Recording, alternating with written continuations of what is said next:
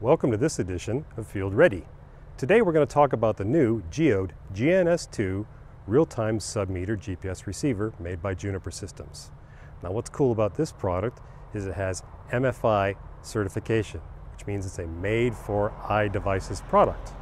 It works with many iPhones and iPads that you can get on the market today. To see a complete list of compatible devices, please go to our website listed below.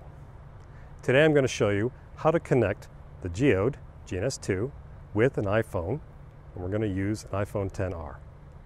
The first step in using the Geode with your iPhone is setting up Bluetooth communications. We do that by launching Settings, and then going to Bluetooth.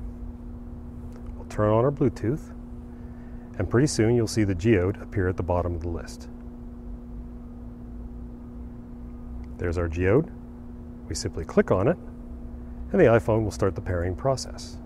Now you can see the Geode is connected to the iPhone. And we go back to the home screen. Along with the Geode is our newest version of Geode Connect available from the App Store.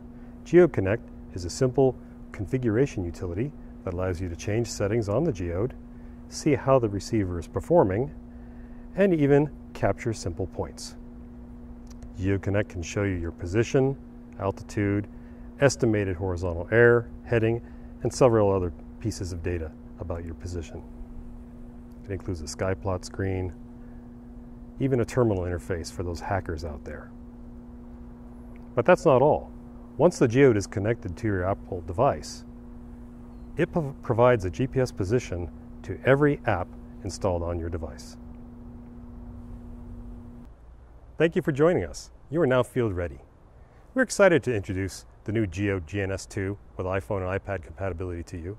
If you would like to learn more about the Geode and other Juniper Systems products, please visit our website at www.junipersys.com.